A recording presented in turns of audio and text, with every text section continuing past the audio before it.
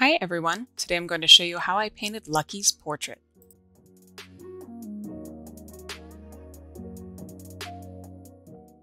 So the first thing that I do is create the sketch of the pet that I'm going to paint. I use the Camera Lucida app on my iPhone. Click on the app, click on the library button at the bottom.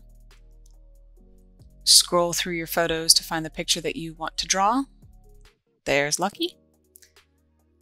You can adjust the transparency at the bottom.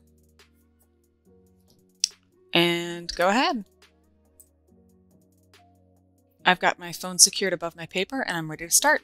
First thing I'm going to do is tape my paper down using this Pro brand artist tape. It's going to secure my paper so that it doesn't get wavy as I apply water to the surface.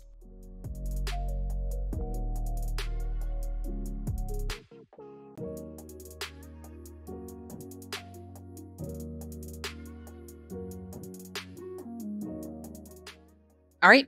Paper is taped down. I'm going to go ahead and start my outline. I just use this basic mechanical pencil, nothing special. When I do my outline, I do want to make sure that I emphasize the highlights and the shadows. That's going to help me when I start to apply my paint. And I will go ahead and speed this section up because it can be pretty boring. It takes about 10 minutes for me to do the sketch start to finish.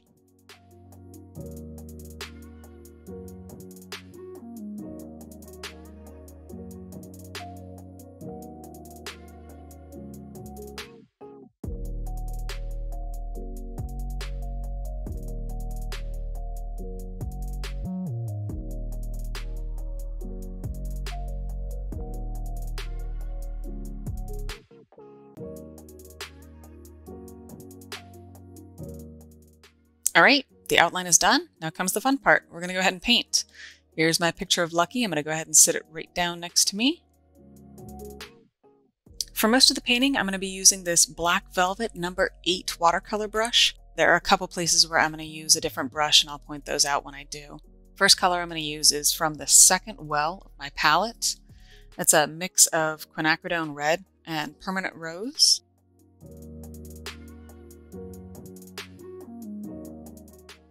Basically mix that up and just put that on Lucky's tongue and ears.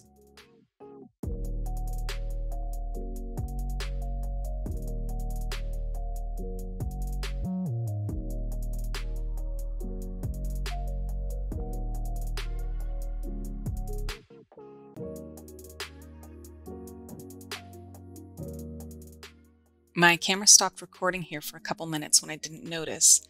During that time, I added some tan to Lucky's ears, brown and purple to his nose and lips, and a little bit of pink and tan underneath his eyes.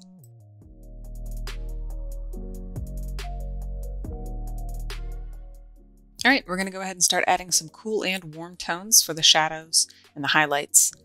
The blue here is for the shadows between where his forehead meets his muzzle. And I'm going to put some purple in near his eyes.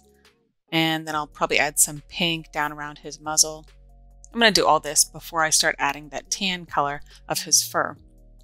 And this is going to help with the layering and adding some depth.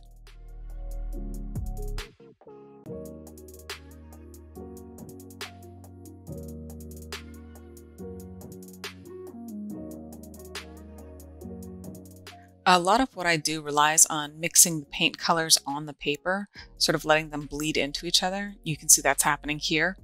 I've got some blue and purple on his muzzle, and then I added some of the tan color that I'm going to be using primarily for his fur. And I let that mix on the paper, and it creates a lot of shadow and adds a little bit more dimension.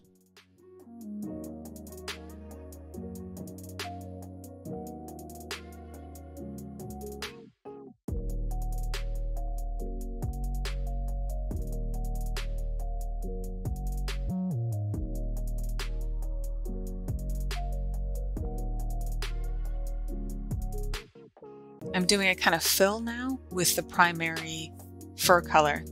What I used for that is a yellow ochre mixed with some burnt sienna, and I might have added a little bit of raw sienna, and if I want to darken it up, I'll put Van Dyke brown. If I want something lighter, I'm going to add a little bit of Naples yellow. I let a lot of these mix on the paper like I mentioned before, but for the most part right now I'm just doing a wash, which is the first layer of his fur. A lot of it is going to be going over the blues and pinks that I put down before and some of the purple.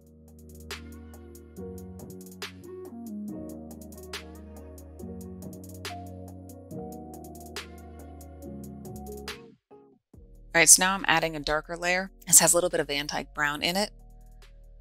And this is a little bit more where some of the shadows are in the picture. If you see the image of Lucky there, you can see that there are some darker tips on the fur, the fringe on the side of his face there and around his ears.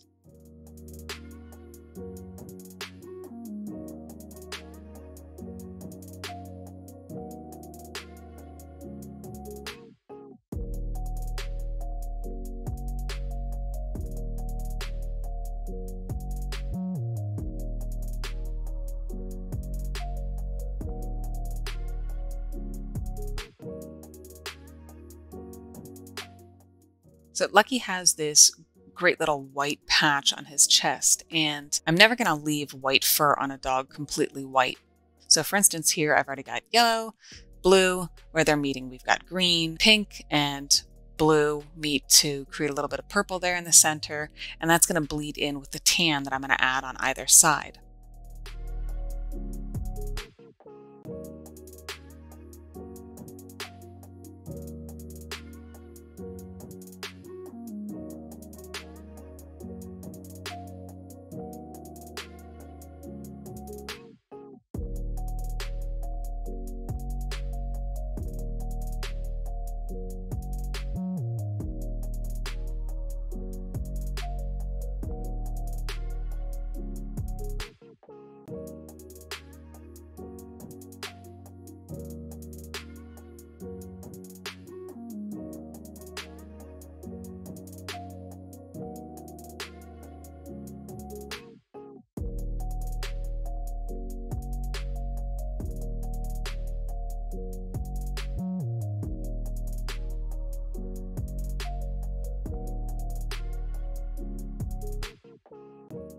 And this is a great point in the painting because it's really starting to come together. I'm really starting to love the way it looks. I'm enjoying it, and I'm just sort of in my moment here.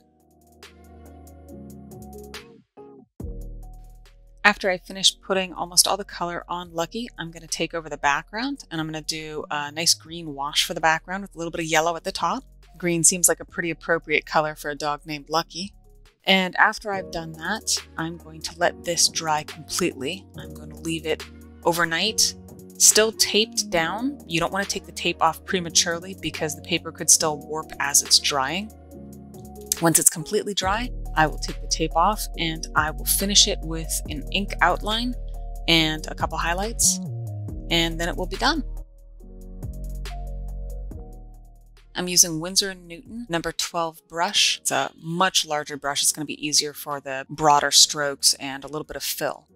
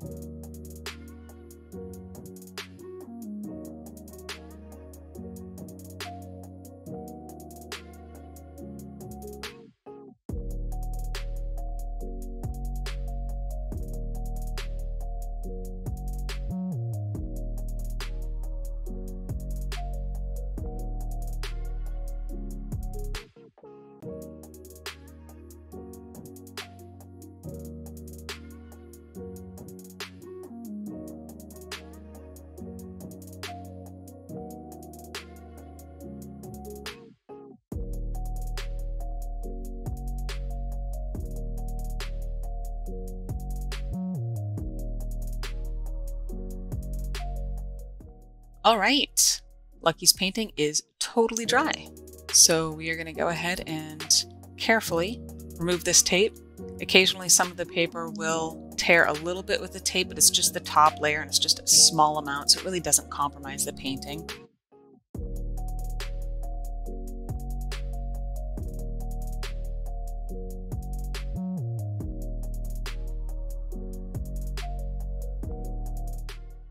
All right, I've got my reference photo here, and now I'm going to go ahead and do my outline. I'm going to try to be as detailed as possible without overdoing it.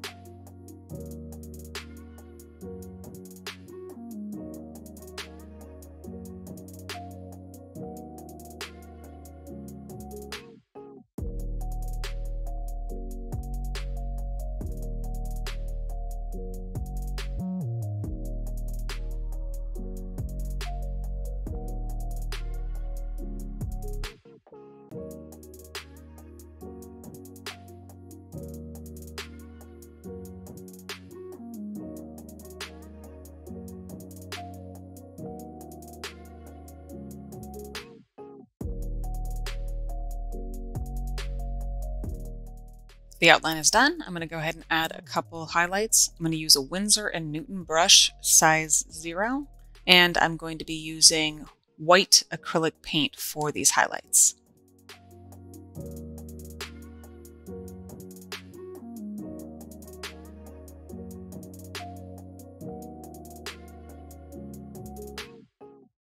And that's it.